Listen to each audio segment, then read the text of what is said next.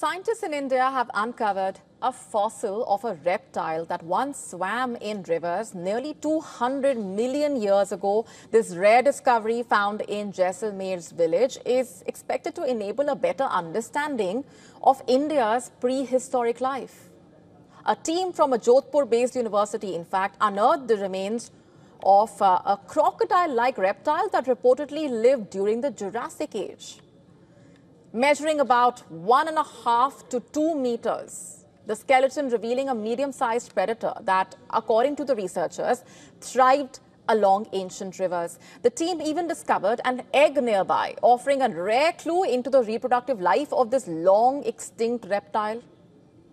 Phytosaurs were reportedly survivors of the mass extinction that wiped out much of life on Earth at the end of the Permian era. That ended nearly 300 million years ago. The reptile is said to have fed largely on fish and played a vital role in balancing the river ecosystems. And what makes this find extraordinary is also that it is India's first Phytosaur fossil and only the second such discovery worldwide. According to reports, the site in Rajasthan showing signs of holding more fossilized remains, possibly even of dinosaurs. The fossil was recovered from a Jurassic-era hill range that stretches nearly 20 kilometers. Made up of sandstone and iron-rich rocks, the terrain has long been considered a treasure chest of ancient life.